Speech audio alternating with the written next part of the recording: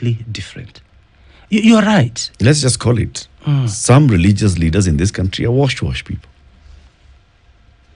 And you can see it. People talk about, how is it possible that this and this one, you know, from how they behave, how they operate, the kind of, you know, stuff how that they they live. post, how they live, Yes.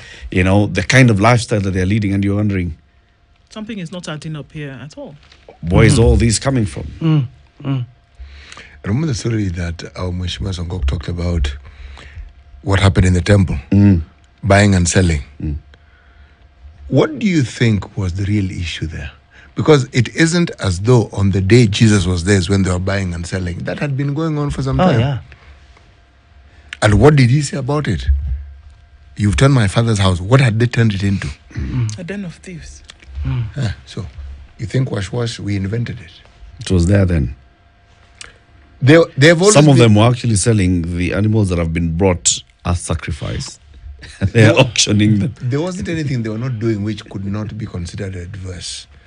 You see, it brings us back to what it is that faith or religion, or let's talk about Christianity, does. You see, the understanding is that on our own as human beings, we are limited. And because we are limited, there is a need for divine intervention. See, the Christian faith is very logical, but then, again, it's a paradox, but then the faith also goes beyond logic. Yeah. And that's why it's faith. So people who subscribe are people who have a belief and a hope in something you actually can't touch ordinarily, but something you can live and experience and has a reality. However, Yes. we need to build a structure around faith and religion. You leave it loose, then it becomes too fluid. You get shakahola. It becomes too fluid. Let me give you the context of England, where now I live. Do you know, I haven't been licensed yet to serve in the church 7 months later. Why? By law, I should do 3 safeguarding trainings. I have done 2 online, but because I'm a senior clergy, I must do the 3rd one.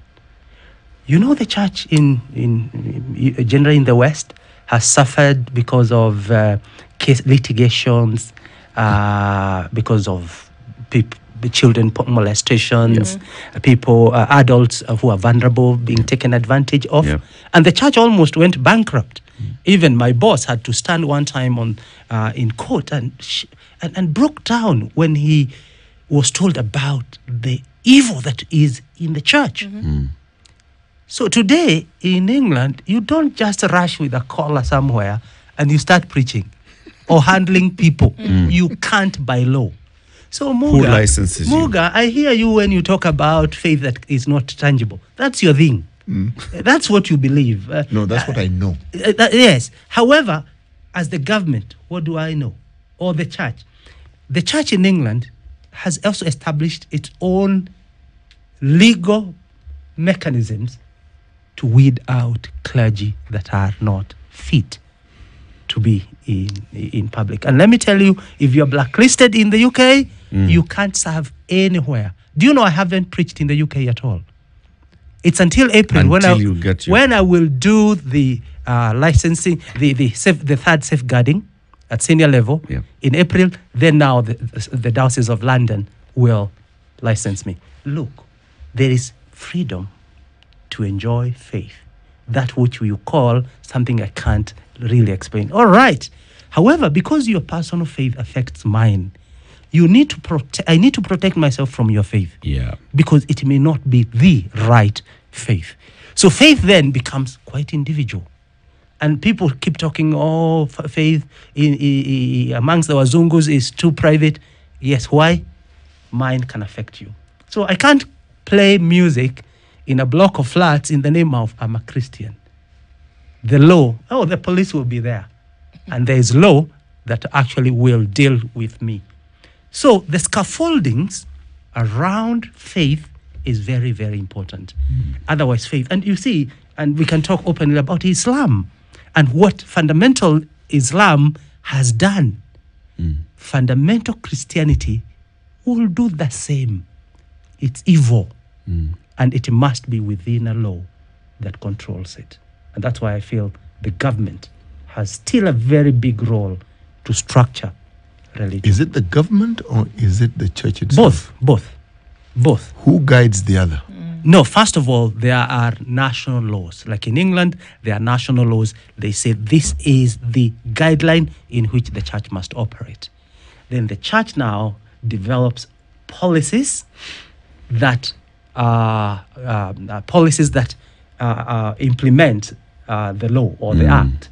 So both do that, but at the national level, it must be done.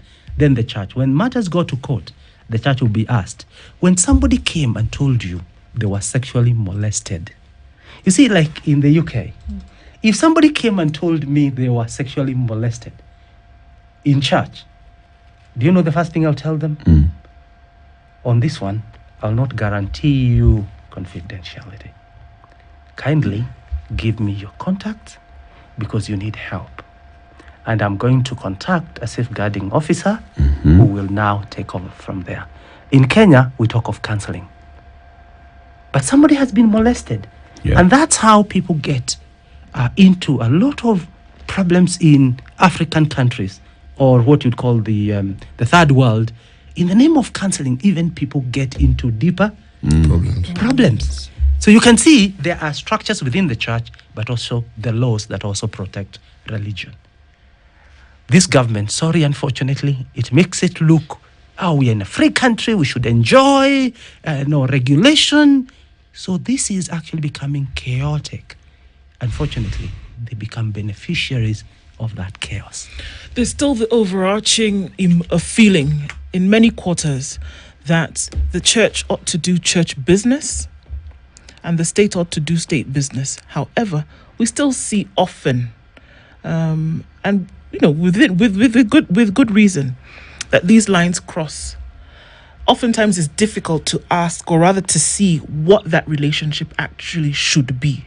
What should it be? What should the relationship between church and state be? We've asked it over and over again, and we still don't seem to be able to. Well, for me, I did it practically. I dealt with the state like fire. I wasn't far from it. I wasn't close to it. I must, as a priest, I must be safe enough to tell you, I don't think what you're doing is wrong. That's right. And if you look at my engagement with the government for the years I've done, I'm always on the side of the downtrodden, the poor. I'm always asking, why would you live that kind of life up there? Like I was looking at the police on Sunday in the cathedral, seated there. They look poor. They look needy. They are not even sure about their medical insurances. They are not sure about... There are many things. You can read it. Yep. Then on the opposite, you have now the bosses, the politicians. They look opulent. Why should we have such disparities? And so, while it is true, there will be crossing. That will always happen. In the UK, it happens. There's a lot of interaction. However, the government is able to challenge the church and the church is able... So safe spacing is important. You cannot be one. We are not one with government. And unfortunately here, the church seems to be in bed with the government. 30 seconds, Karen, as you exit. If you were, would you like to meet President William Ruto one-on-one like you did with I would William love Ruto? to. What would you tell him? Seriously. What would you tell him? I would ask you, are you a brother in Christ? He'd tell you, yes, I am. Show me what you have done as a Christian. Demonstrate to me. Why are you overtaxing Kenyans? Why is corruption not your biggest challenge? Don't you see the wastage?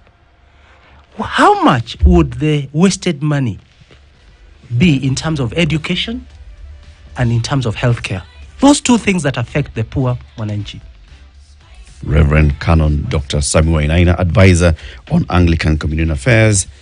Keep it here for more. 9 a.m.